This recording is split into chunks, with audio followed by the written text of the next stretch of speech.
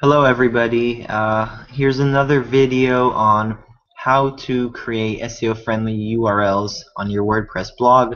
Very simple. Okay, so you log into WordPress and you go to the left hand side of settings and you go to the permalinks section. Okay, basically the links, and all you have to do is go down to the common settings and click on post name.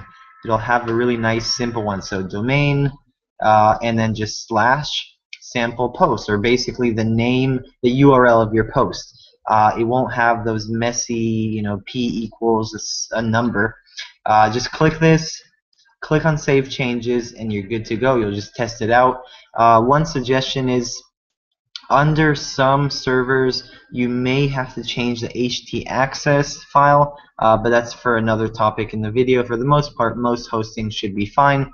Click on it, save, test it out, and you're good to go. I hope you enjoyed this video. If you have any questions about the htaccess, any kind of problems, feel free to ask me questions in the comments and I'll be happy to answer. Thank you.